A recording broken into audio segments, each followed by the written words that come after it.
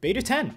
I'm not so sure Apple really meant to release this update or not, but nevertheless, it's here at only 68 megabytes for my iPhone 10, so I'm really not hoping for any new changes whatsoever, nor any new features. Let's just check out what this update brings to our iDevices. So Beta 9 just released earlier this week on Monday, and honestly, when I saw the update come through, I was like, what could they have possibly improved in these 3 days of testing Beta 9 through developers and the public?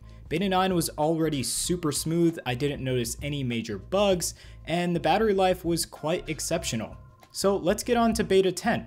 Okay, so as you can see here, we do have a different build number, and that is 16A5364A. So here's Beta 10, and going throughout the UI, and there's no visual performance changes, no new features, hence the really small update size, and really nothing has changed.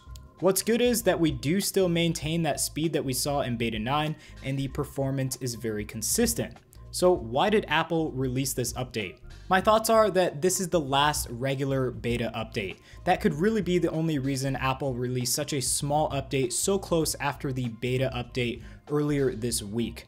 I mean, we should be seeing the GM version pretty soon now, and I hope that version is the next version to be released for iOS 12, so we can kind of get like the full picture of how the official software will interact with all of our iDevices and favorite apps. So if you have an opinion on this topic, please comment that down below, because I really want to get this discussion started on what Apple's doing with their betas right now and how they're going to shift from betas to GM to their official launch in just a couple of weeks.